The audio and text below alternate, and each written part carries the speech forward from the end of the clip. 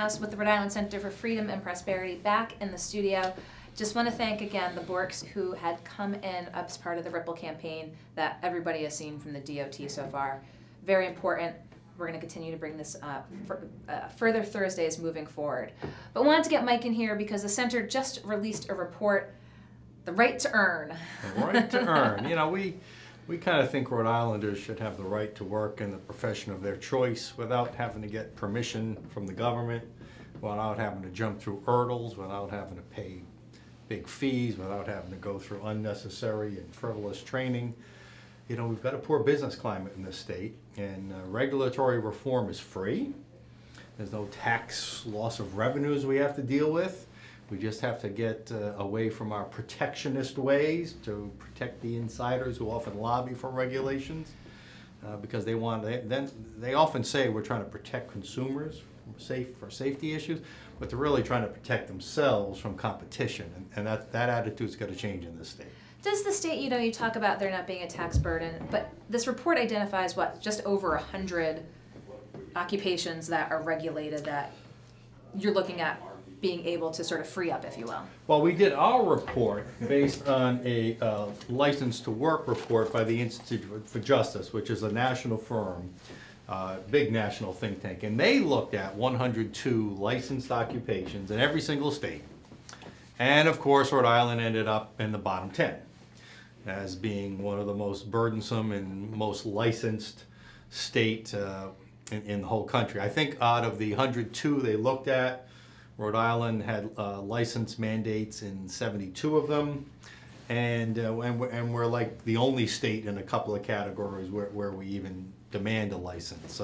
One in particular, you know, think of this, a non-teaching teacher's assistant needs a license and has to go through all kinds of, and we're on one of only 5 states that requires that.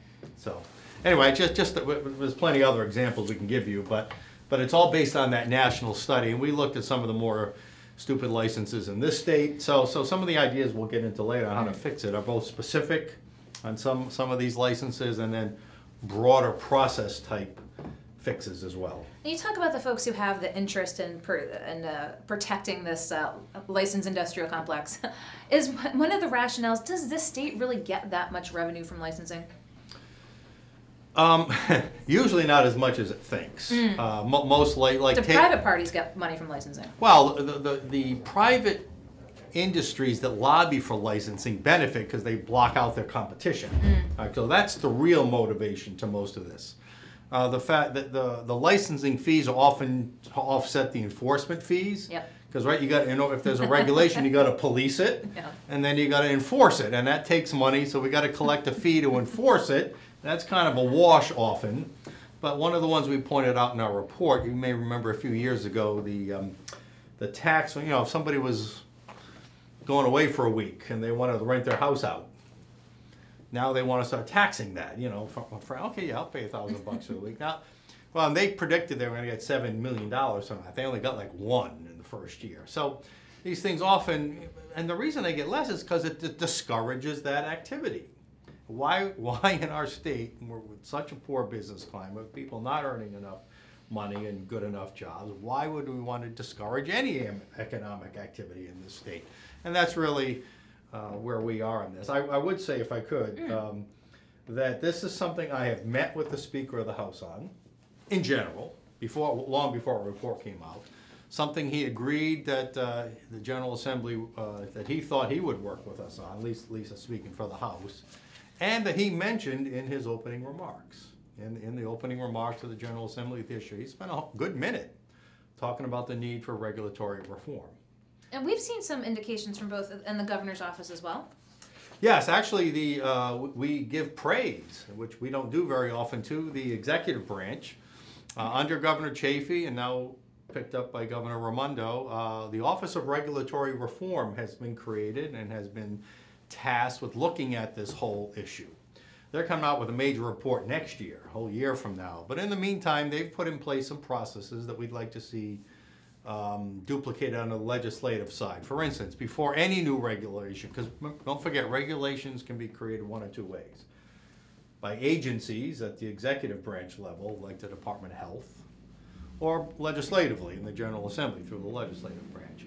They only have jurisdiction over executive branch agency rules. But they put in a process now where before any regulation sees the light of day, which we call a sunrise provision, it has to provide documented evidence of the problem, that it's systematic, that it's real, and that something that could be done, would improve people's lives somehow. There has to be a cost-benefit analysis to it. What's going to be the cost of this? How much is it going to cost to enforce, to administer? How much are the fees going to be? How much is it going to hurt our economy? And then, only then, if it satisfies, can it move forward into a common area. We'd like to see that on the legislative side. I mean, there's a number of bills out there that they're probably going to get introduced this year that we'd love to see go through the process. They won't, because we don't have that law right now. But there's the minimum wage is one, right? The last year that paid time off. Nobody did a cost-benefit analysis. Nobody documented a statement of need to show that. Everyone just talked about, well, this might happen, so therefore we have to stop it from ever happening. So these are statements of need for more than just regulatory reform. We're talking about any fiscal impact piece of legislation. You want to see the fiscal note. Well, we would. That's not part of it. This would just be what we're talking about side. today is just on new regulations. Yeah, we would like to see that any tax and spend bill is a good solid fiscal note. I mean, they talk about the need for a fiscal note, but it seems like all somebody has to say is, well, it's going to create jobs, and okay, we'll do it, without looking at it. So listen, if we're going to improve our dismal, again, we're bottom 5 in business climate. If we're going to improve that, regulatory reform is the least partisan approach. Cutting taxes tends to get divided along party lines. But regulatory reform is something that's free, it doesn't cost money, it's not really that partisan. The only people who are for it are each of the special interest groups that have lobbied for each of those hundreds of pieces of regulation that are in our tax code. In fact, they told me at ORR when I met with them, 27,000 pages of regulations in the state. Now, you have all those memorized? That's a lot of pages of legislation. So do you envision going through, when you're approaching this legislatively, are you going to call out these special interests for who they are and why they are protecting it? Well, we'll call out some of the industries. For instance, the one that we've talked about often, and again, it's the best example is the hair braider, right? So just to twist hair, it's a Cape Verdean kind of art form. No tools, no chemical. You just twist hair into nice-looking braids and designs. You got to go through hundreds of dollars of fees and over 1,000 hours of cosmetology training, even though you're not doing anything in cosmetology. But yet, barbershops and other hair salons don't want that kind of competition in the industry, and they have successfully blocked that bill. So these are just some of the, so a woman, who we know named Jocelyn DeCudo, her family's from Cape Verde, and she can't legally practice this. She can't take money legally for this. I don't know how she must do it just for fun for her friends and family, but that's great. But she could go, she'd love to set up her own shop someday, but she can't afford to go through all that time and money to set up. So we are discouraging people from working just so we can protect the interests of others. We live in a free market, folks. Don't forget that.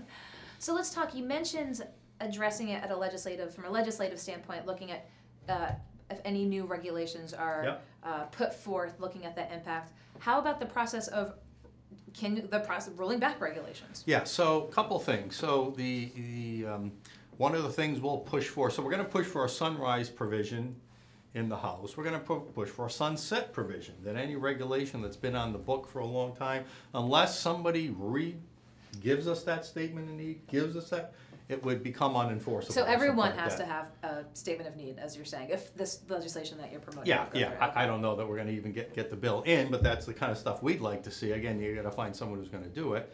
So that's sunrise, sunset, so again, what's the standard for getting something in? We got to raise that bar. What's the standard for getting bad regulations out? We also would like to have a petition process. Okay.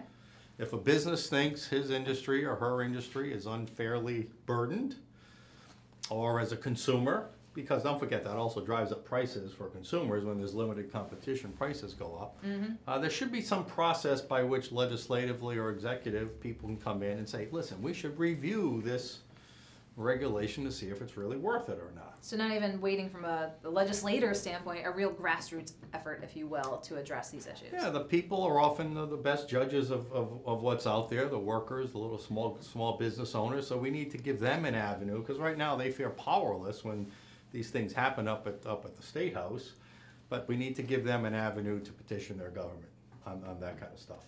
So your conversations with the speaker, what do you think that he's amenable to? I mean, he's made this a priority. He's put it out there, as you mentioned, bipartisan across the aisle support for it. What do you think is feasible in this session to be achieved? We're just starting to have some discussions about which of our specific, this report just came out a few days ago, so which specific recommendations in our report might get some legislative support. So we don't know that yet, and I won't be talking directly with the speaker.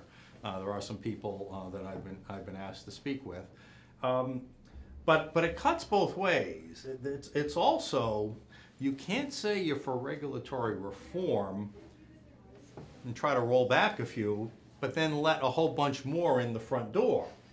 So minimum wage is one. We're going to hear about this gender pay equity, part of the Progressives Fair Shot Act. Listen, nobody's against the concept of equal pay for equal work, but it's unenforceable. It's going to create lawsuits, it's going to create uncertainty. You talk about predictive scheduling is something we're expected to be back this year, where employers, once they put out a schedule 2 weeks in advance for an employee, if they have to change that schedule for any reason, now they've got to pay fines or pay overtime and all this. Again, you can't let more regulations in the door if you're saying you want to lessen the burden. So that's something that we caution lawmakers also on. Now this net neutrality, right? That's a big issue.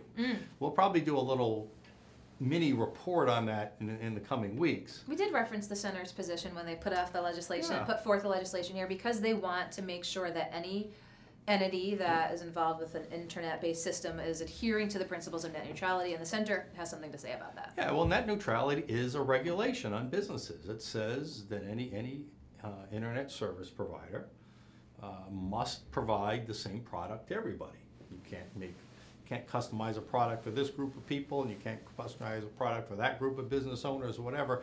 Everything has to be equal. Well, that's not good for competition. Competition, one of the things you need is product differentiation, right? Different companies should be able to offer different products to different niches. That's what's good niche marketing, right? But net neutrality would discourage that. So while Obama put in net neutrality 3 years ago, Trump took it out last year. Now the state of Rhode Island wants to put it back in our state. And we're saying again, why would you do that? Again, remember the process, show us the documented abuse, show us the systematic abuse, show us the people or the businesses that have been harmed before President Obama put it in 3 years ago. Then we can have a conversation. But just because you're afraid something might happen, that's called a crystal ball approach, try to look into the future to see what might happen, that's not a good enough reason to put a damper on a whole industry. And you've seen, of course, the arguments that the net neutrality proponents put out that says, creates an unfair playing field and will kind of freeze some people out, low income out. What's your response to that? Well, again, that's their fear. But it never happened, and barely ever happened. And there's other federal laws that govern. Without net neutrality, the Federal Trade Commission government, the Clayton Act, the Sherman Antitrust Act, all these laws are already in place to protect consumers and to make sure and be a watchdog over businesses. So we don't need this extra restrictive where you got to funnel everything into this equal. Equal is not how you grow. Equal sounds nice, but it's not how you grow an economy. Do you expect, if Rhode Island were to be successful, if the proponents of this, would we get into a bit of a legal industrial complex? Because you have the FCC involved. If these big businesses said, hey, we've got it on the federal level, could we just see this get lawyered up and in the courts for some time? Well, yeah, I mean, but also that cuts both ways, right? When there's take the gender pay equity thing. Okay, again, nobody doesn't agree with that in principle. I don't believe that Rhode Island employers practice unequal pay practices, but just think of the lawsuits that would be created by somebody who feels like they should be earning more than they are, whether you're a male or a female. Just think of the lawsuits. Is that good for businesses? Is that good for business clients? Is that good for anybody? So whether it's suing for more regulations or suing because there are more regulations. Either way, it creates a legal mess, and we just don't want to see employers burdened with more threats of lawsuits, which is what overregulation can do. Now, did you release the right to earn? It's in the capital RI, of course, because it's Rhode Island, hashtag right to earn. Yep, if you're on Twitter, capital hashtag right to earn, and you're right, or on our website, rifreedom.org/right to earn. In fact, that's a fun page. We've got videos from across the country. Even John Stossel's on there about occupational licensing. I might also say, if I can, there's a quote here from, again, to show you this is nonpartisan, from Representative David Cicilline, not usually someone who agrees with our line of thing, but he says, when he talks about over-licensing, he says, this is nothing short of weaponization of safety requirements against the economic security of working American families. So when somebody goes out, oh, it's for the good of the people, therefore I want you to lock out all my competition, he agrees with us. That's weaponizing regulations to protect the insider few. Do you know what context he said that in? I do not, but we'll I have that quote. That's that quote. We'll have to Google it. Plug it into Google. You can see what it is, because again, he clearly is making that point about Yes. the overregulation. So we see it from the administration. We see the speaker speaking to this as well. And as you mentioned, there's proposals that could be put forth, and we're just looking to see what can be achieved this session. Yeah, and yes, we are. Maybe we'll report back once we get an idea what legislation's going to be going in. But I would put out an appeal to the public. If you're in an industry you think is overregulated, or where you got to jump unnecessarily through hoops, or where you shouldn't have to jump through hoops. For instance, did you know that you have to get a license to do sign language? I don't know how to do sign language. Actually, I do A, B, C, D. I do know a little bit.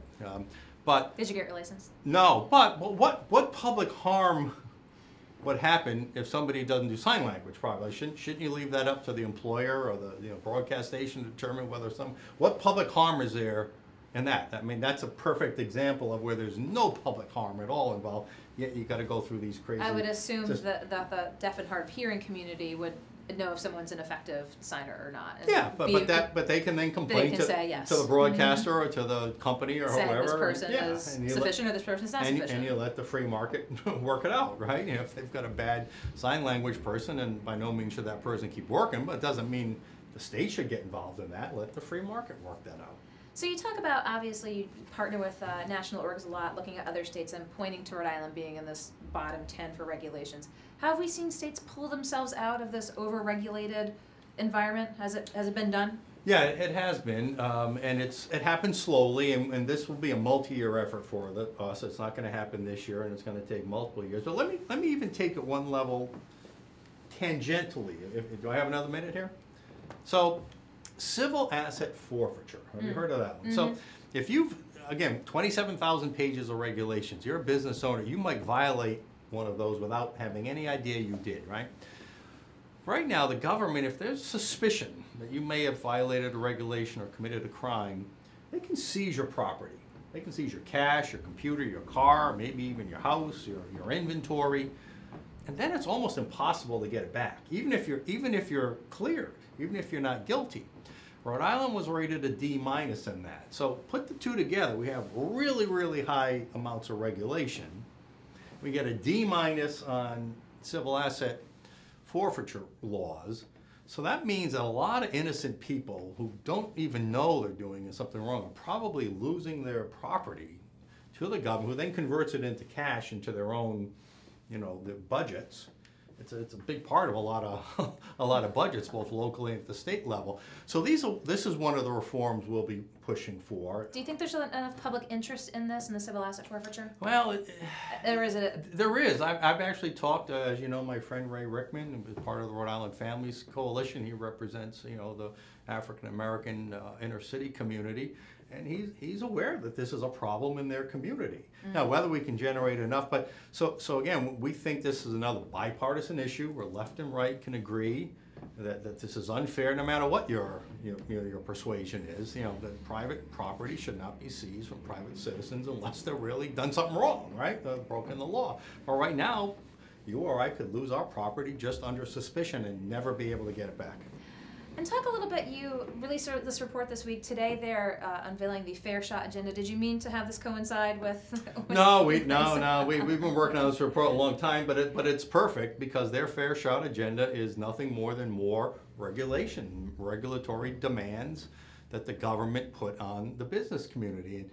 And our criticism of the Fair Shot agenda is not just the result, and not just the mandates and the heavy burden of that and how that will weigh down the industry, but they haven't even attempted to document the need for any of this. It sounds good. We're afraid it might, again, it's that crystal ball approach. We're afraid this might happen. We're afraid that women might not get paid equally as men. We're afraid that families aren't going to earn enough money. We're afraid that people's lives might be messed up if we have to change our schedule a little bit. So therefore, let's do, and nobody has documented any systematic problems that would lead to such heavy-handed government approach. This is government by political correctness. It's wrong, it's harmful, and unfortunately our state has been going way too far down that road. So we've had you in before talking about the 18 session. We actually just had Common Cause in this week talking about their legislative agenda. But this is the focus this week, is this Right to Earn campaign. What's next in the session? I think it's probably going to be it. I mean, we'll be fighting off bad bills, the progressive bills, that will seek to further hamper. When are you going to start identifying these bills of the week? Well, we have. If you go to our website, rifreedom.org/bills, we not only list in a table all the bills we've identified, but starting last week, and this week will be our second, this weekend, we start doing exposés on some of the, including a nice little 3-minute video by me.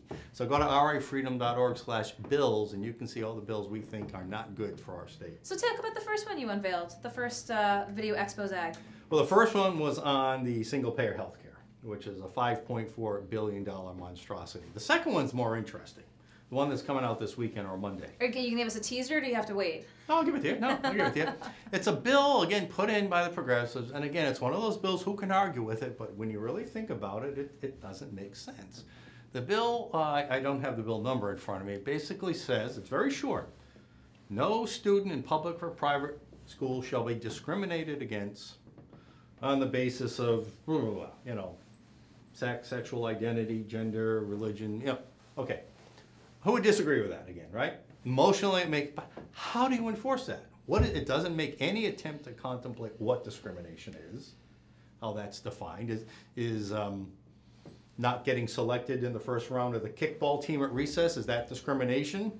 Is the teacher not calling on you as the first one, is that discrimination? It doesn't make any attempt to define what it is or what happens to the would-be. Are we going to now criminalize second grader on second grader play if they happen to call somebody a name or don't use the right pronoun? Or so you're concerned about how this would even be enforced? Yeah, you can't legislate morality. You can't legislate people's thoughts or intentions, and that's what.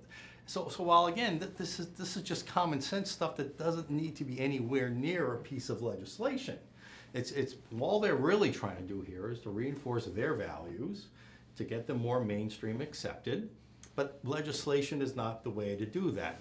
They have voices in the media, they have their school committee meetings or their parent PTA meetings, there's other ways, but this is not a place for legislation. Again, how do you interpret it? How would you enforce something like that? Just think about, how would you enforce that? Whose standard of discrimination are we going to use? And then of course they appoint themselves as the judge, jury, and the executioner. Well, I should be that, not them. Well, we do have non-discrimination laws on the books. Yes, and that's the point too. We have civil rights laws, and all these things already exist, just like they exist with net neutrality. We don't need any more laws that only create uncertainty, only create division, and maybe create unnecessary legal action, especially in our schools. We don't need any more of that. Are you going to be putting a video on this moving forward? Yeah, I've already made the video. It'll be released over the weekend. So rifreedom.org/bills. And do you select it at the center? Do you encourage people to get in touch with you with ones that they've identified? How's the selection process go? We pretty much do that ourselves, but I do encourage you, like I said earlier, if you're a info@rifreedom.org, if you're in a licensed industry that you think is too severe, or there's other regulations on your industry, let us know. And if you'd like to tell your story, we call you guys heroes. We'd love to find heroes out there who are willing to tell their story about how big government is hurting their chance or their right to earn a living. We've heard from the hair breeders. Have you any other industries sort of bubbling up right away here? Well, there's a new bill going in, for instance, to now license dog groomers. Now, so this is another reason you get licensed. We call it do-gooder. There was a case where a dog died under the care of a dog groomer. Now, I don't know what happened, but now all of a sudden we got to license dog groomers. So it's these people who knee-jerk reactions to stories, you know, in the media or in the public. So, oh, I'm a lawmaker. I got to do something. I got to feel good about myself. I got to tell my lawmakers I did something to right this terrible wrong. We don't know if that was an isolation. So again, this is where a process would help. Are dog deaths or dog injuries a systematic problem in our state, or was this just one isolated? I don't know the answer to that. Wouldn't it be nice to know before we slap the license on the whole industry? So again, that's just another example of how the proper process has to be in place before we put in regulatory reform. If there's a systematic problem, if there's abuse, if there's, you know, to humans or to animals, then yeah, then we got to do something about it. But show me there's a problem first. So as your free market guy, I don't want to tack too far here, but the market's this week a little volatile. What's your thoughts on what's been happening on the financial markets? I was waiting for this. I mean, it was just going, you know, it was going up too fast, there's no way you could sustain that. So this is what they just call a natural correction. Now, if it keeps going down, I'll be worried, but I think we've hit that 10% correction mark. Okay. But the other thing I just heard on the way in here too is that a lot of the market dive, and the market doesn't define the economy. Remember, often the markets will go down while the economy is going up. And in this case, apparently one of the factors is that the economy is going too good, because because that means interest rates, that means inflation. The market hates inflation and high interest rates. So with the jobs report, I think the lowest jobless claims or something just today, and all the other increasing. So sometimes it's weird how the market goes down when good economic goes up. So I'm not worried about it. Obviously, if you got a 401k, you know, just leave it in there. It's going to recover. It's going to recover. That would be my advice. But this was expected to me. But the good news is it was largely, not exclusively, but largely because of good economic news. Well, wanted you, and again, this report is on the Center for Freedom and Prosperity's website, The Right to Earn. Hashtag if you're on Twitter and you're tweeting about this, but as Mike said, if you want to get in touch with the center, if you're in the business world and have concerns about regulations, that's one of the pieces, again, that petition piece that is going to be introduced. We want to push for that. We want to see a process whereby lawmakers and agencies can hear from people who think they're being unfairly burdened. Okay, very good. Well, we'll have Mike Stenhouse back here, I'm sure, soon. You've been here in the studio before. And that just about wraps up another day here at the Navigant Credit Union Broadcast Center. We'll be back tomorrow with Molly O'Brien at 3 o'clock. I'll be back at 4 to start off the weekend. Thanks, everyone. Have a good night.